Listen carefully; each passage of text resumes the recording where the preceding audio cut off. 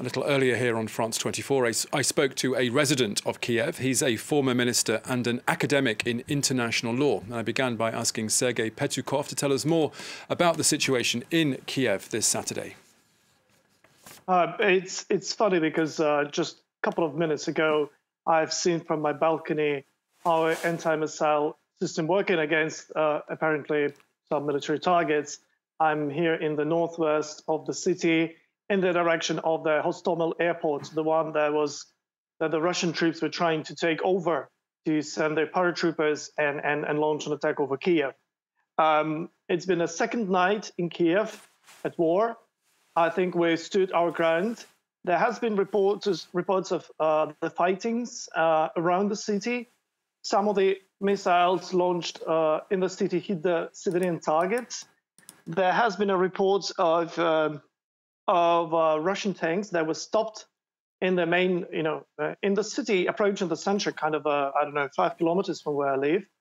But otherwise, I think the people in Kyiv survived this night. Lots of people did not sleep and were in the shelters or ready to go there at any point of time. And I just, hope that our army and our reserve forces will stand our ground and defend us. And I'm one of those who are staying in the city to see what's going on, to help my neighbours and our army as far as I can. Now, we've heard from the Ukrainian president this Saturday morning in a fresh video that he's released. He's saying that he's staying put in Kyiv and that his ministers, his armed forces, are not going to down weapons. But is there a sense in Kyiv this Saturday that the city could be on the verge of collapse? No, not at all. So some of the people left the city, women, children, people who needed to take care of their relatives, friends or family. But from what I can see, the majority of people are here. Nobody is scared or panicking. People are alert. We are ready for any developments. Lots of people are ready to defend their neighborhoods and be of any assistance to our army. So no, there is no panic in the city. We are following the news. The city functions as normal. We do have a curfew, but otherwise, people are just trusting the army and ready to be helpful to the extent possible, and pretty much believing in our army in this critical moment. You mentioned there a little bit about daily life for residents in Kyiv. Just what is the situation like for them? Do you have enough to eat? Is there enough aid coming in? Are there enough supplies? Right.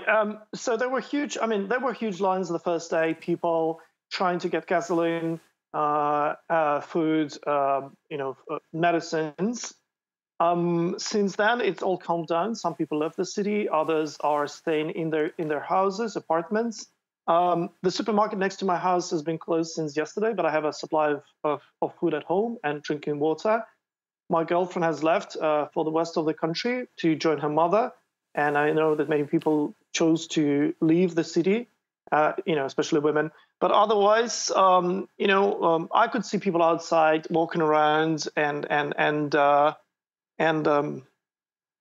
trying to live their life as usual to the extent possible.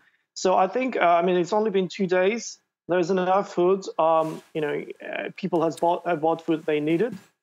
But let's see how the situation progresses.